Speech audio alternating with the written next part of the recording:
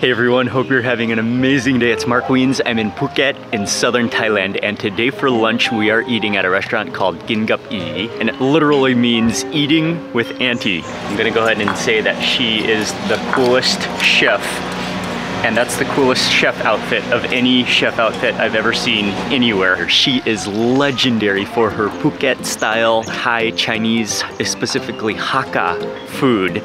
Aunty is an incredible cook. I love her style, her cooking method. We've pre-ordered the food. We're gonna watch her as she cooks, and I can't wait to eat and to share all the food with you in this. It really is a home-cooked backyard meal.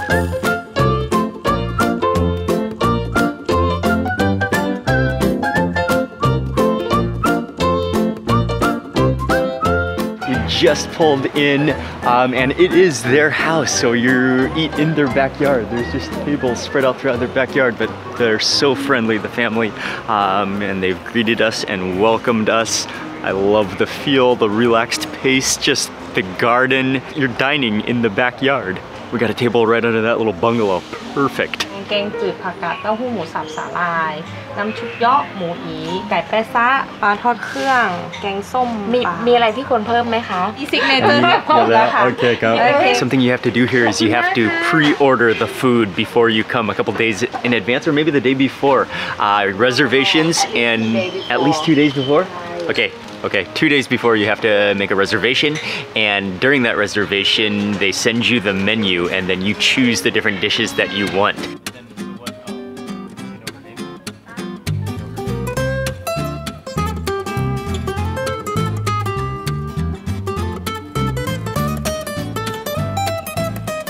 We're gonna head back to the kitchen now to watch her as she cooks. Aunty as she cooks. They're so nice, so cool. Oh, and this is the house. She actually cooks at the bottom of the house in the yard. Awesome. Sawadee krab. Sawadee krab.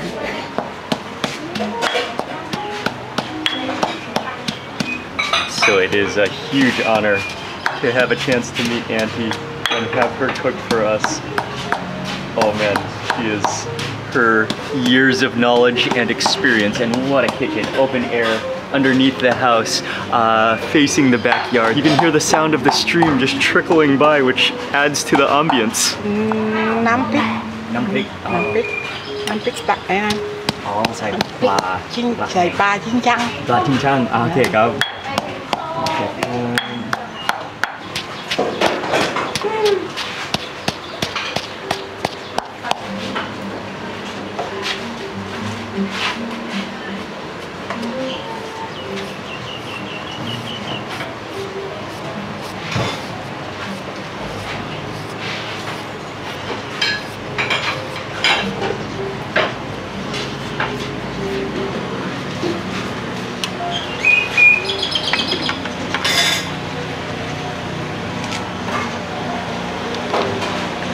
She is amazing, and she's making a namprik with little dried fish, and then she just shredded in some green mango, and it's so aromatic, so fragrant with that, especially the shrimp paste, the fresh chilies, and that green mango. มะม่วงเปล่าไหมครับ มะม่วงเปล่ามะม่วงเปล่าเปรี้ยว ใช่ โอเคครับ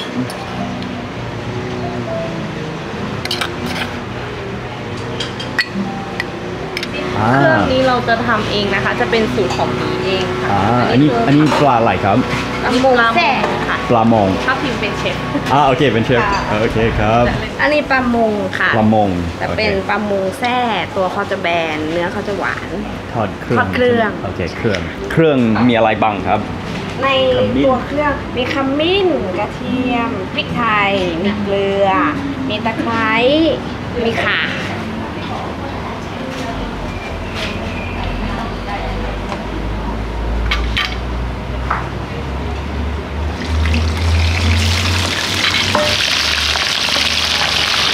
We ordered mostly their signature dishes. Another signature dish that they have is pla tod kreung.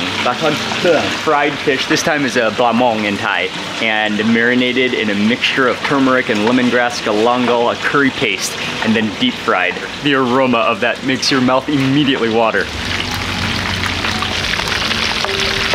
ขาดไข่เผ็ดสดไม่ใช่เย็นเรื่องต้มยำแล้วไม่เย็นด้วยนั่นเลย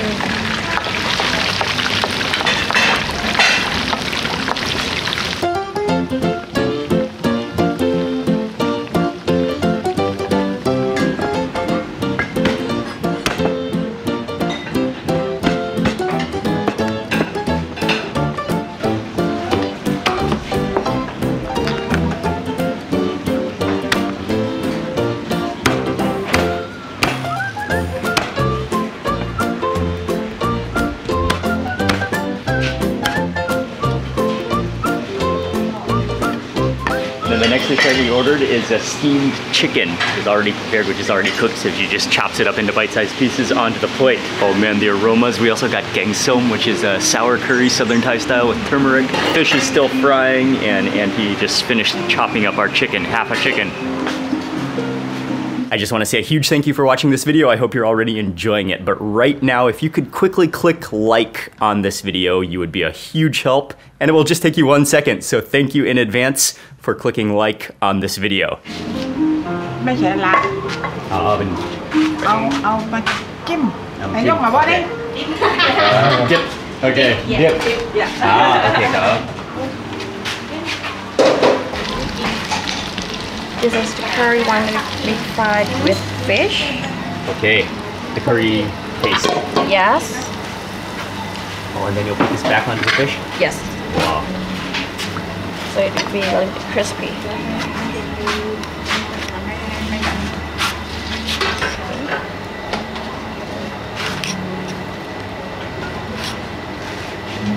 It's like deep fried crunchy curry paste that just smells insane. What a technique.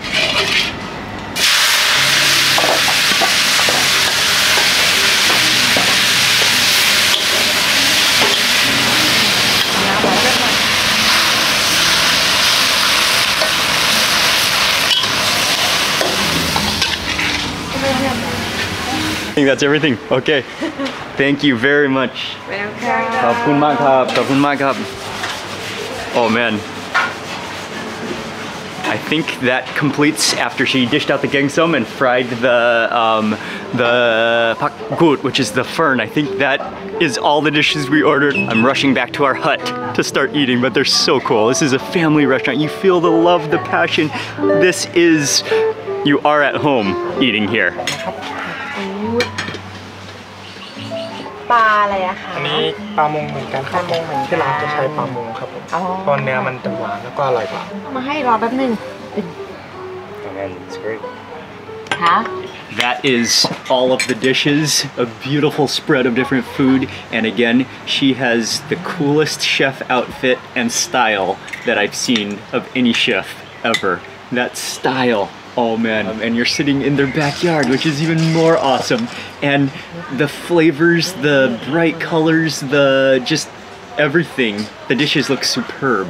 And there's also a lot of home touches, a lot of traditional Thai style touches, like the spoons made from zinc, usually made from zinc. These are the old Thai style spoons. And I have to begin with the fried fish, the pla tod kreung, which is the curry paste deep fried crunchy fish. And this is a blamong. I forget what it is in English, right? Blamong, but we've been eating blamong a lot actually. And I love that curry paste crunchy on top. It's a beautiful thing. Have to begin with that fish. Yeah, this is just such a cool place. The entire concept, the entire idea, the entire house, and Aunty. And I love how this entire restaurant is also just a family initiative.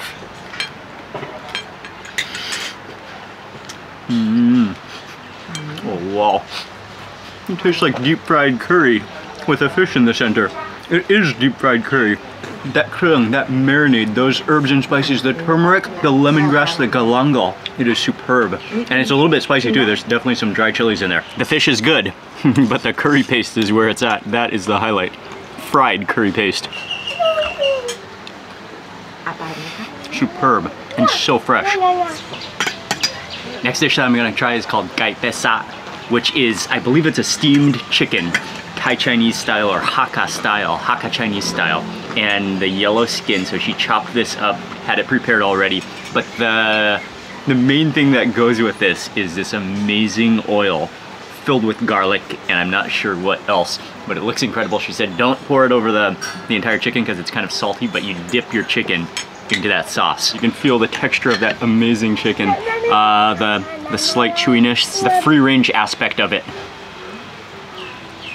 Oh, what else is in this sauce? Garlic, maybe some soy sauce, oil. I want to cake up that garlic on this piece of chicken.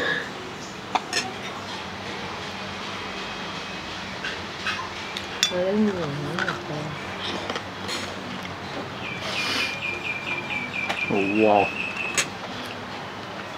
Yeah, that's stunning. Okay. It's the whole package in your mouth all at once.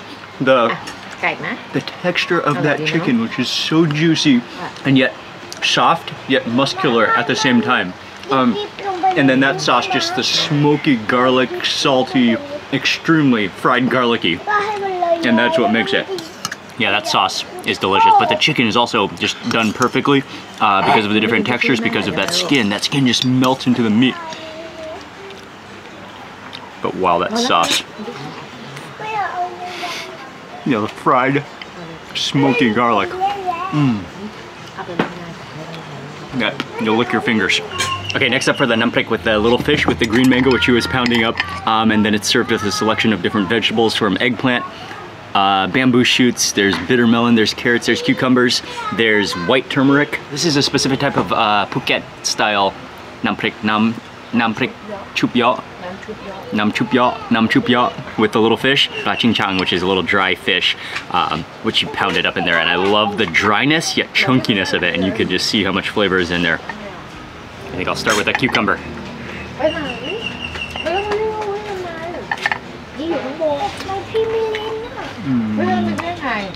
Oh yeah. Oh, that's just beautiful. I like how it's dry and not watery. The condensed flavor of the shrimp paste contrasted by the sourness of that green mango. The chilies and the dried fish just give it even more, a more punch of salty, fishy, just umami burst in your mouth. Oh, what a dip. Okay, bitter melon. Oh, I think this is raw bitter melon. Nice.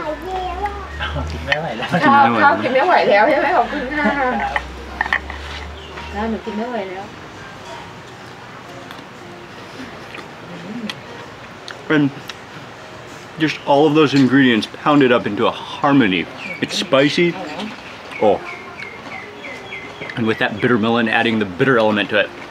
That's another contrast, another layer of complexity.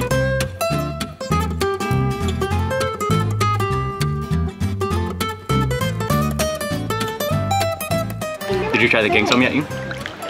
Okay, and next up for the gang som, which is the sour southern Thai curry, we got it with, I think this is plam mong again. It's the same type of fish as the fried fish. But this one just slices steaks of it, and then she made it also with adip, which is taro stems.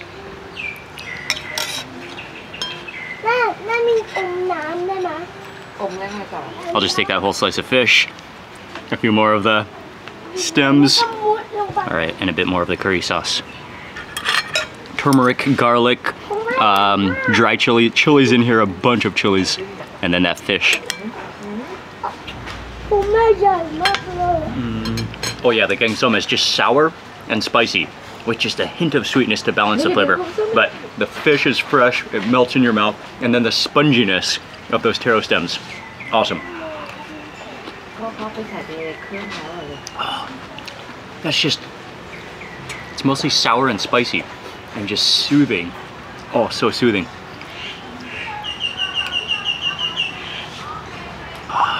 Wonderful. Lots and lots of turmeric in there. Pad pak gut, which is stir-fried fern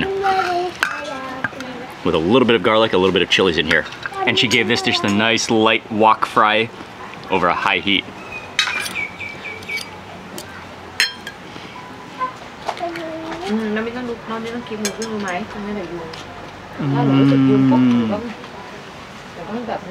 Oh yeah. It's refreshing. Perfect saltiness. And then I love how the garlic is just barely toasted, so it's almost raw. So it has so much flavor. The final dish that we got here is Kub Ei. Kub Ei, chamai. This is a dish I've never heard before, but this is their own style, but Phuket style dish. It looks somewhat similar to muhong, which is a famous stew of pork stew in Phuket, but this is more of a sauce poured over this pork. You see the pepper in there, you see lots of garlic. I think that's pork belly too. You can see the layers of it.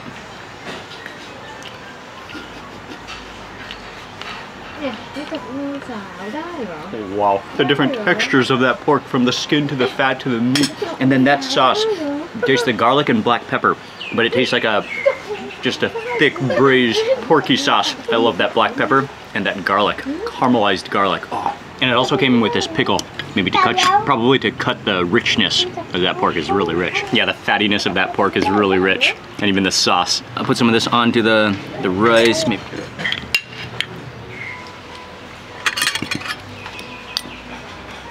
Mix that together.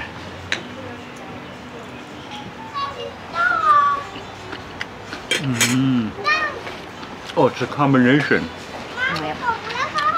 Oh, that works so well. The pickle is kind of sweet and salty, actually, not very sour, but that works in so many ways because you've got the gooey, sticky fattiness of the pork and the crunch, the refreshing aspect of the pickle.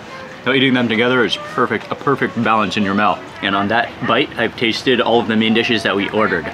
What truly stands out to me about this food is that it's uniquely home cooked. Even if you were to close your eyes, you would know this is home cooked food. And I think that aspect, that part, is what makes this food so special, this meal so special, what makes it such an experience. Probably my favorite dishes are the fried fish with that crunchy curry paste and the chicken. The chicken is amazing, but this fish is extraordinary.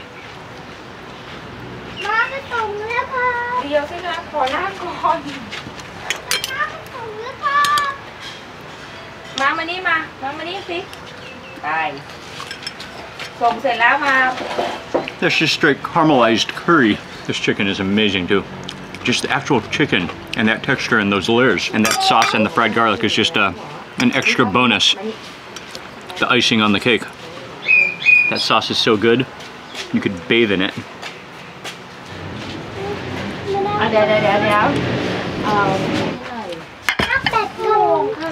It's also a great place for kids. Micah is running back and forth from the swing to the horse, to the wooden horse, to the table to grab a bite. Perfect family atmosphere.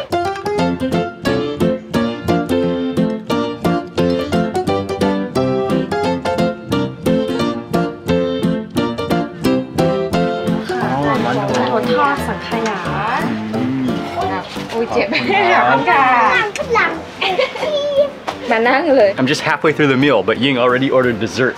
And something you have to try here is the mantou tod sangkaya. And mantou are the Chinese steamed buns, but this is actually deep fried. And then served with a sangkaya, which should be I believe a coconut milk based kind of custard cream. But I'll come back for that dessert. I gotta finish the main dish first.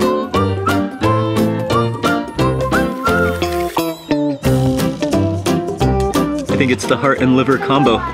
Yes, I'm just gonna submerge.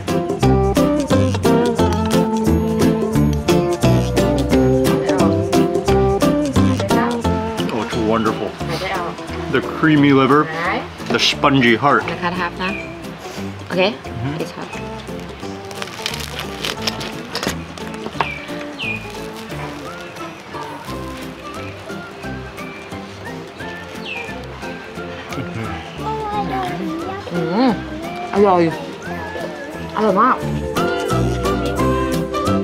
I totally forgot about drinking any water or drinking anything during that meal because it's so good. But another homely touch is that when you're thirsty, you just come over to this umbrella. Under this umbrella, they have cups. There's an ice chest of ice. It's all self-service. Can I get some ice? Oh, thank you.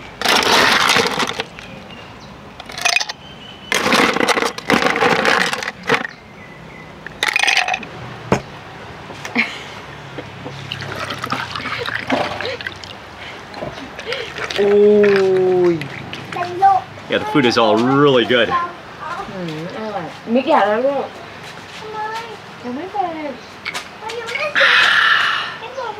And then finally for dessert, the classic dessert, the fried mantou. Oh yeah, that is pillowy soft. With the sangkaya? You have to dip a lot of sangkaya. Dip a lot of sangkaya? Yeah. I'll make it count. Look at the fluffiness of that bread, almost like angel food. Angel cake? What is it called? Angel food cake. Yeah, that is delicious. Oh, the pillowiness of that mantou. It's so fluffy and so like fine in texture, just with this light skin of a golden crunch. And then that coconut custard is sweet, almost has a little bit of a caramel taste to it, and just thick and rich, and what a combo. What a way to end a fantastic home-cooked meal.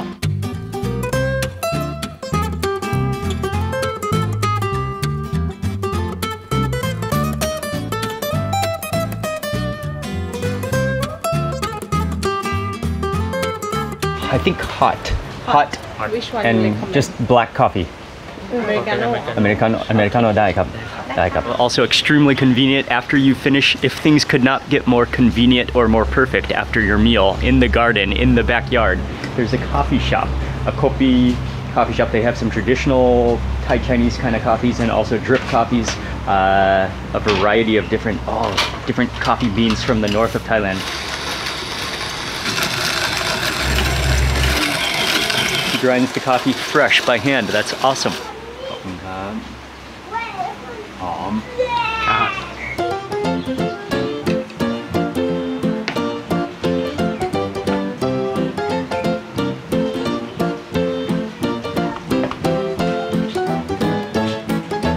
ตามเลยนะครับ ได้ครับ